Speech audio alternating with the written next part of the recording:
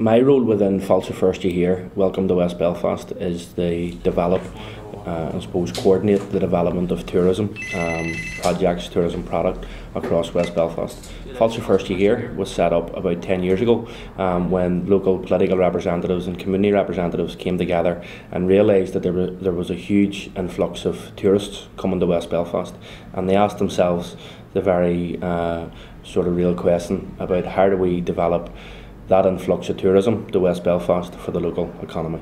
There was a guesstimation a number of years ago that 650,000 visitors will come to West Belfast each year. And it was really about how do we extract that visitor spend for the benefit of the local area.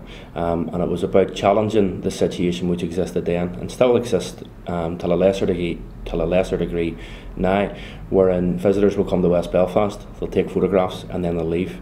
So any economic benefit bypasses the local community, bypasses local business, and bypasses local organisations and local people, essentially. All of the organisations that we work with on a daily basis are feeling the pinch, including ourselves.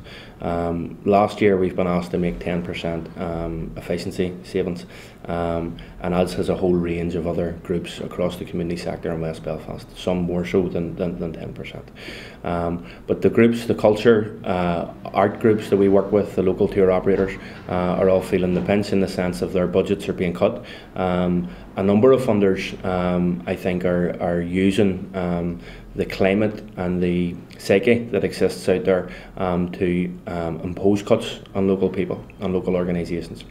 If our budget's being cut, then it's more difficult to achieve our objective in terms of making sure that people can stay here for as long as they possibly can. And in terms of marketing West Belfast, if we aren't out there marketing West Belfast and we aren't out there shouting and screaming from the rooftops to get people to come here and stay here and spend here, then ultimately the potential that could accompany tourism is just going to bypass this community.